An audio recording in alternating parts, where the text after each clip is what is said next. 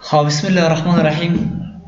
موضوع دیگه ما شروع میکنیم و در موضوع دیگه ما پیش از اینکه یعنی درسی گذشته ما شما که بود درباره چارت اف اکاونتس بود که چطور میتونیم که چارت اف اکاونتس جور کنیم و چارت اف اکاونتس اگر امروتون جور نباشه شما نمیتونید که در کویک بوکس کار کنین. این به این معنی است که شما در کدام ترانزکشن را پاس میکنید. درست است نه؟ پس چارت اف اکاونتس یا اونمو حساباتی که ما در چارت اف اکاونتس شروع کردیم یا را گنجانیدیم یا را جور کردیم نهایت مهم بود. درست است؟ فقط است مهم و دید پر مهم و چه دیمو حسابات لا یا مو معاملات پامو باندې موږ تاسو معاملات کوو. انکم نوی انکم اکاونتس موږ سره نشته معاملات کو چی وکړو. درست است نه؟ انکم نیست. زمانی که ما فروشات انجام میدیم یا پروژکت میگیریم این کجا میره؟ درست است نه؟ پس ما براتون گفتیم که چارت اف اکاونتس در قدم اول شما باید ایرا چی کنین جور کنین. چارت اف اکاونتس ما جور شد. موضوع دیگه که در اینجا داریم بالای میک جنرال جورنال انتری داریم. یکی کیش آن هند داریم. یکی اسلامیک بانک داریم. کیش آن هند که است میتونید که مثال بگین در سیف چقدر پیسه داریم. درست است؟ اسلامیک بانک به این معنی است که در بانک چقدر داریم. فرض مثال ما معاملات امروز انجام میتم راست پیسه خودم میکشم براتون میتم کیش آن هند از کیش آن هند میتم در جیب ما است فعلا امروز موجود است برات پیسه میتم. شما در خارج ببینید این زیادتر معاملات که است از کیش آن هند نمیشه. یه از ماستر کارت میشه. ماستر کارت میشناسین؟ در هر رستوران که میره، در هر سوپرمارکت که میره، در هر شاپینگ سنتر که میره فقط ماستر کارت امروز است. ایره گرفتیم ماستر کارت از ایره میگیره پیسهش از ایره دار میته و برو. این ماستر کارت این کیش آن هند است یا بانک؟ بانک است. ماستر کارت مربوط چی میشه؟ ای دیتا یا در اصل ما خو این پیسه که میگیره ماستر کارت دیره کارت میکنه از کجا میگیره؟ از بانک میگیره. درست است؟ پس این موضوعات باید یاد داشته باشین. در اینجا بالای میک جنرال انتری باس میکنیم که در اینجا ما داریم. ببینید ما چارت اف اکاونتس خواندیم. درست است؟ یا آیتم لیست خواندیم. در اینجا آیتم لیست ما شما ان شاء الله که میخوانیم صحیح است. آره صرف بالای چارت اف اکاونتس دیپند فوکس ماست و در ضمن امروز بالای چی باس میکنیم؟ میک جنرال جورنال انتریز. ما که براتون در اکاونتینگ جورنال درس دادیم در اینجا تمام ترانزکشنات هر پاس هر چیز جور است فقط شما انتری میکنین. درست است نه؟ ما زمانی که بالای از کلیک کنم در اینجا برای من یک صفحه باز میشه. یس اینی صفحه به نام چی یاد میکنه؟ میک جنرال جورنال انتری. یک کم خرد میسازم یا من قدر کفایت میکنه مشکل نداره. درست است؟ یعنی به شکل میرم بالای ریپورتس در اینجا به نام اکاونتنت اند تاکسز و بعد از بالای ترایل بیلنس. درست است؟ این صرف چی میکنیم؟ ای را انتخاب میکنیم. ای به این معنی است که تمامش برای ما چی کو نشان بده. میگه تا بال هیچ کدام معامله شما انجام ندادین. هیچ کدام معامله شما چی نکردین؟ انجام ندادین. پس میگیم آل انجام میدیم. این معاملات ما چی است؟ از قسمت شروع میشه دیگه. درست است؟ به اینی رو به شکل قرار میدم و بعد از اینی رو میگیرین. اینی رو بگیرین شما. خب کجاسی؟ اینی است نه؟ ایده داغه چرته داده پیدا مک. در قسمتی رو قرار میدیم و اینی رو در قسمت. حالی در اینجا خوب متوجه باشین. ما اول یک معامله را در اینجا یا انتری میکنیم. در قسمت کرسر خودم میمانم. درست است؟ زمانی که کرسر خودم ماندم حال استارت ما شما که است از چی است؟ از معاملات خود یعنی اکسپنس میکنم. میگم فود اکسپنس است یا نه؟ فود اکسپنس است. درست است؟ این دبیت چقدر؟ فرض مثال در اینجا برش میگم 1200. میمو چی مانا؟ میمو به این معنی است چرا؟ با کدام شکل؟ در اونجا که نوشته میکردیم دیسکریپشن در اونجا نوشته میکردیم کیش تو سیل، سیل تو کیش تو ریونیو. درست است؟ یا کیش تو لایبیلیتی، کیش تو کردیتور، کیش تو دبیتور. یعنی میره به نام میمو یاد میکنه. ما در اینجا نوشته میکنم احمد تمیم چا دا کار وکړ دغه نفر. صحیح شو. دا د زین انتخاب کا کنترل سی و در قسمت کرسر شبون. حالا از پیشتون سوال میکنه ایره از کدام اکانتتان پرداخت میکنین. حالا تقریبا 2 دقیقه پیش بالایزی بحث کردیم. از اکسپنس شد، اینکم شد، هر چیزی که شد از چی شد؟ اینکم در کجا رفت؟ اکسپنس شد از کجا اکسپنس شد؟ از کش هند شد از بانک. آره یعنی هم کش هم میتونی انتخاب کنی و هم بانک انتخاب میکنی. میگم ما که از کش آن هند فقط سی را پرس کردم. فقط چی کردم؟ سی را پرس کردم. دام مرم چک را سیو اند نیو. دلتا تاسو سوگوره ترایل بیلنس تا ترایل بیلنس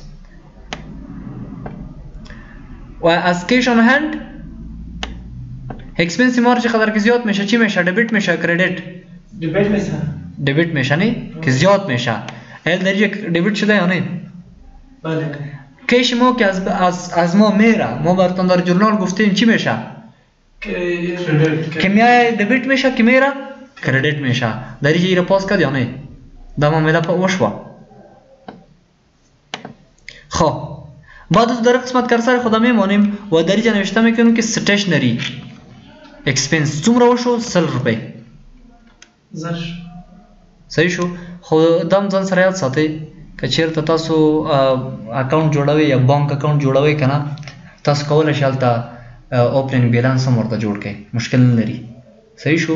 اوپننګ بیلانس هم ورته جوړولی شئ ځکه چې هغه نه به کمیږي کنه. دلته اوس مونږ وایو چې مطلب کیش آن هینډ نه پیسې ورکوو خو کیش آن هینډ کې باید پیسې وي. همداسې دی کنه. نو کیش آن هینډ کې باید پیسې وي. خو خیر ایره ما کار میکنیم. میگم ستیشنری به خاطر چی میگم A4 یعنی فقط یک چی دادیم از کجا؟ از کیش آن هند. درست است؟ این راست راست خودش کردیت میشه. ایره سیو نیو میکنیم. آمد یا نه؟ ببینید در قسمت ستیشنری خب این ترایل بیلنس و در اینجا برای ما معلومات داد. میمورایز ریپورت یس یا صرف دلتا دستی که میریم بالای چارت آف اکاونتس و در اینجا بالای بانک رایت کلیک edit account. در اینجا ببینید زمان که شما یک بانک جور میکنین اول خب بانک از قسمت جور میشه و اینی بانک ها که از یک موضوع را باید متوجه باشین. ما میشه که مثال معاملات ما توسط کرنسی دلار باشه، میشه که مثال توسط افغانی باشه. پس اینی اکاونت یا اینی بانک ما مین قرار میتیم. بانک چی را قرار میتیم؟ اصلی قرار میتیم. هر معامله که میشه از اینجا شود. اگر باز مثال افغانی و دلار میشه بر از چی میکنیم؟ اکاونت جور میکنیم. در اینجا نوشته میکنیم که اسلامیک بانک. اسلامیک بانک. نمبر اکاونت هر اکاونت نمبر داره یا نه؟ در اینجا اکاونت نمبرش چی میکنین؟ راوتینگ به خاطر وصل کردن یا هم به خاطر سند ریسیو دیتا از استفاده میکنید. یک نمبری بود که مطلب وقت استفاده میشد عالم استفاده میشد آلی را اسکیپ میکنیم به خاطر از اینکه این نمبر فعلا در دسترس یا در اینجا ما را عملا کار کردن نمیتونیم. درست است؟ امرین بالای انتر اوپنینگ بیلنس میگم در این بانک ما چقدر پیسه سور اول خب ما گفتیم که اینقدر مصرف کردیم اما شما که اکاونت نداشته باشین از کجا او مصرف بوده؟ درست است؟ ما بگیم که 1 لک. درست است؟ در اکاونت خود داریم. از کدام تاریخ؟ فرض مثال از این تاریخ انتخاب کردیم و این از قسمت چی میکنیم؟ یس میکنیم. شد؟ خب در اینجا ببینین منفی آمد. میگم اینی را ایدیت میکنم. درست است؟ به خاطر از این ایدیت آمد منفی آمد به خاطر از اینکه ما قرضدار هستیم فعلا 2000 چند 2200 قرضدار هستیم. بیان بالای ریپورت accounting taxes trial balance ایر پرس بگیرین. حالا ببینین چند میشه؟ کردیت ما چقدر میشه؟ 2000 چند؟ از کیش آن هند قدر ما چی هستیم؟ قرضدار هستیم. ما گفتیم که نیر از کیش آن هند میتیم اما ما پیسه فعلا ندادیم. به خاطر چی؟ ما پیسه نداریم. از چی بتیم؟ پس در اینجا ما چی میکنیم؟ پیسه را ایدیت میکنیم. پیسه را مندازیم ایدیت و در قسمت میتونین که مثال نوشته کنین کیش آن هند تکرار کنین در اینجا نوشته کنین مشکل نداره. کیش آن هند یا آن هند یک گپ است یا این میگیرین یا مشکل نیست. اکانت نمبر تانم فرض مثالی نیست، راوتینگ نمبر براتون وقت گفتم چون کش است و کش از قسمت ای باید چی را برای ما میداد. خب این از قسمت کلوز میکنم. در اینجا براتون اندینگ بالانس میگه، میبینین چی را میگه؟ اندینگ بالانس. ادیت ترانزیشن از قسمت معاملات خود چی کدام میتونین جور کدام میتونین، مشکل نیست. درست است که مطلب کدام مشکل داری آمده. خب این قسمت فهمیدین بچه‌ها؟ یعنی زمانی که شما یک اکانت هم میسازین، یا یکی ما از آی بی اسلامیک بانک ساختیم و یکی ما از کش ان هند. کش ان هند باید شما اکویتی بگیرین. درست است؟ ببینین رایت کلیک ایره ادیت میکنم، ادیت ایره باید چی بگیرین؟ کش ان هند. در اینجا دیسکریپشنشون نوشته میکنین. در اینجا ما چی کردیم؟ چند و در قسمت یکم پیسه را برشان چی کردیم؟ اساین کردیم. درست است نه؟ پیسه را برشان اساین کردیم در اینجا چند اوپنینگ بالانس که ما اولی کار نکرده بودیم و باید اول شود. به خاطر از اینکه ما معاملاتی که از کش ان هند استفاده میکنیم باید یک چیزی خود در دست ما باشه تا که از اون ما معاملات خود انجام بدیم. یعنی کار از قسمت باید بکنین و اینی را باید شما اونر اکویتی بگیرین. چون کش ان هند چی مانا؟ سرمایه که فعلا امروزی موجود است. سرمایه پیسې چې مالی پیکر شروع کی. اوه دا واسه نیست. حالا رفرش شد، میبینین این منفی بود وقت نه، حالا چی شد؟ مثبت شد. خب در قسمت بیاین بالای چی؟ بالای میک جنرال جورنال انتری.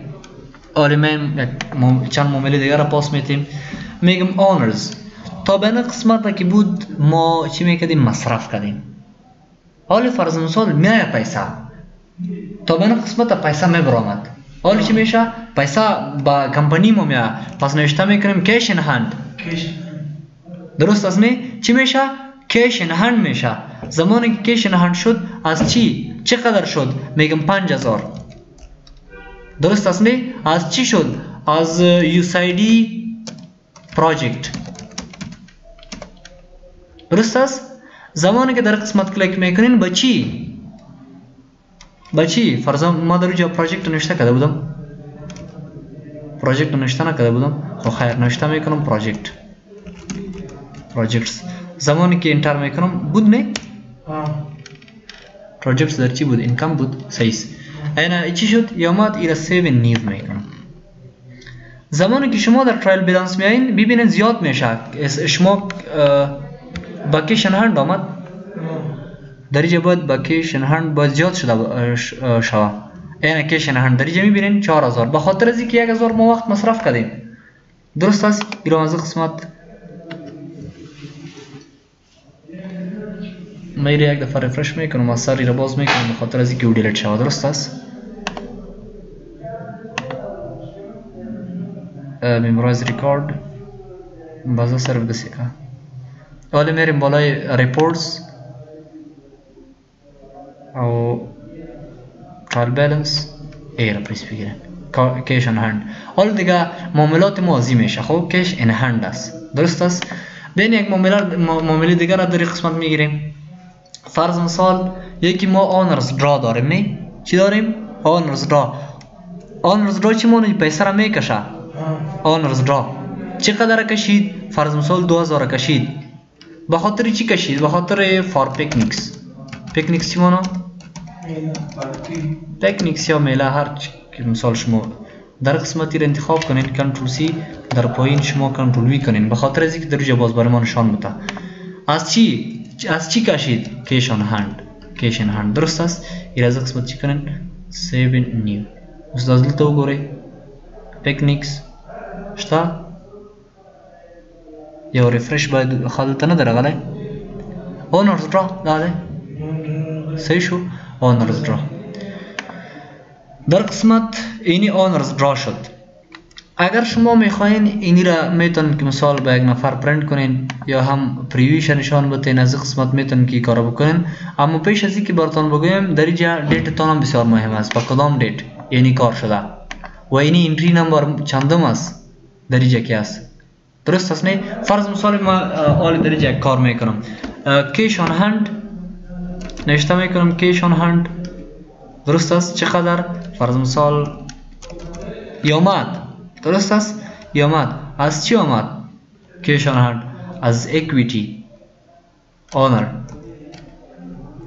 owner's equity نقد راوړي چا مالک صحیح شو از درک چی از درک سیلز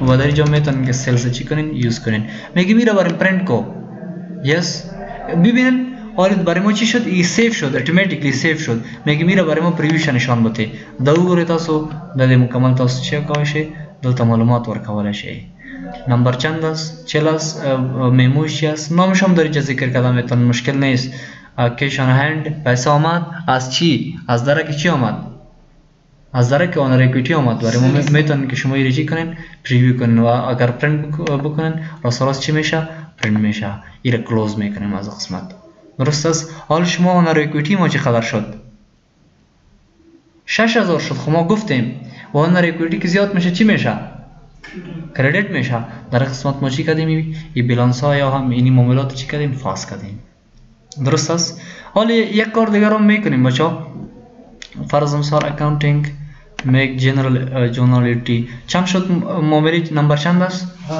درست است در یک کار دیگر میکنیم جان اتوماتیکلی روان ده صحیح شو ها در قسمت نوشته میکنم گروپینگ اکسپنس مثال فود شد درست است فود خب چقدر شد این 1200 شد صحیح شد بعد از بیا استیشنری شد چقدر شد این 200 شد درست است خب در قسمتی کردیت میشه از چی آلی برتان میگم درست است ایره از قسمت بیان به طرف پایین ستیشنری شد او دا فود خو میولی کلو انترنت شو نه انترنت صحیح شو کنه او دا څومره شو دا ما سره 500 شو اینی هم 500 شد ایره از قسمت نیکس میکنم آلی بچه دریجه در میمو به خاطر ازی ذکر کنین شما ایره به خاطر ازی که برتانوازی شو ای ستیشنری شد خب ای احمد شد پایین بیاین ای ستیشنری A4 چندانه شد A4 پایین بیاین انترنت فار خادم الله یا اگر او رقم نوشته نمیکنین فورجی نوشته کنین کفایت میکنه صحیح نه شما میفهمین اینی کار شد بچا در قسمت ما میایم از چی از اسلامیک بانک یعنی دوباره مصرف چی مو کردم نکم وجه نو آفرین اسلامیک بانک صحیح شو نو اسلامیک بانک نه چې پیسې کمیږي چی کی کریډیټ کی که ډیبټ کیږي چې مصارف زموږ زیات دلاري که ها د اسلامیک بانک دلته راوخله این را از قسمت کټ و درې چې کو پیسټ درست است راس خپل ولیکل شو ګوره حساب کا 1200 چند میشه 1400 او دلته راشه 500 900 چه شوي اتوماتیکلی چه شوي کریډیټ شوي بس سیوینګ کلوز اوس دا وګوره اسلامیک بانک هم دلته تقریبا کم شو 1 لک وی کنه حال چه قدر شد یعنی قدر شد بیان به طرف پوینت به خاطر چی شد به خاطر ستیشنری ما زیاد شد اینترنت ما زیاد شد فود ما زیاد شد به این شکل پروژکت خو انکم ما بود به این شکل شما میتونین که در اینجا کار کنین البته و در اینجا میتونین که انتری کنین و دیگه موضوعات از قسمت میتونین که انجام بدین اگر شما ایرا میخواین اتچ هم کلا میتونین یا به کسی روان هم کلا میتونین دیگه موضوعات هم کلا میتونین راست از اموجا از کجا اکاونتینگ در اینجا میک جنرالنتی فرض مثال ما در اینجا چی را پاس میتیم فود خو گفتم نه آره در قسمت نوشته میکنم که اکسپنس البته فیس درست است انکام میگیریم مشکل نیست چقدر فیس است اینقدر درست است از چی از کویک بوکس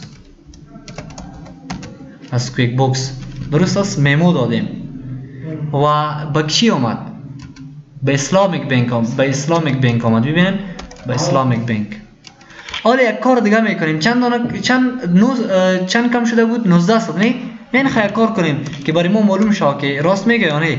1900 کردیت هم 1900 البته میشه دیگه. چرا؟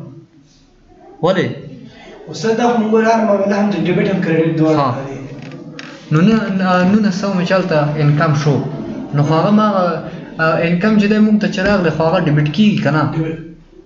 نو استاد او انکم کې کله چې زموږ انکم زیاتېږي هغه کریډټ کیږي استاد. انکم چې زیاتېږي انکم چې کله زموږ زیاتېږي هغه کریډټ کیږي. اوس دلته خو د فیس نه موږ ته انکم راغی موږ چې سره کریډټ کیږي کنه استاد. دا معامله ته ګوره ها ببینن از قسمت معامله را سر چی میکنیم ایره بیخی کلوز میکنم که شما خوب تر بهتر بکنم. انتری نمبر چند است؟ 8. یک کار میکنیم اکسپنس میگیریم که براتون واضح شود. درست است؟ یک 19 اوز دیتا خبر ته زوست تر ازم ها دیتا خبر صحیح ده. بل لیکچر که انشالله په دې باندې مکمل بحث لرو. اکسپنس از چی شد؟ اگر شما تنها اکسپنس بگیرین بازی مشکل براتون جور میکنه. از چی اکسپنس شد؟ از فود. درست است؟ از فود اکسپنس شد. این دیبیت شد. درست است نه؟ اکسپنس زیاتېږي ډیبټ کیږي. نو د چی شي؟ دام د چی پیکنیک دی پاره. پیکنیکس. ها دا د کوم نو ورکو؟ اسلامیک بانک نه. صحیح شو؟ دا ویل زنه چک سیو اند کلوز بکوزا. اسلامیک بانک صحیح کنین چقدر کم شد؟ تقریبا کم شد نه؟ پس به شکل شما میتونین که معاملات پاس کنین. درست است؟ یعنی شد درس امروزی ما شما.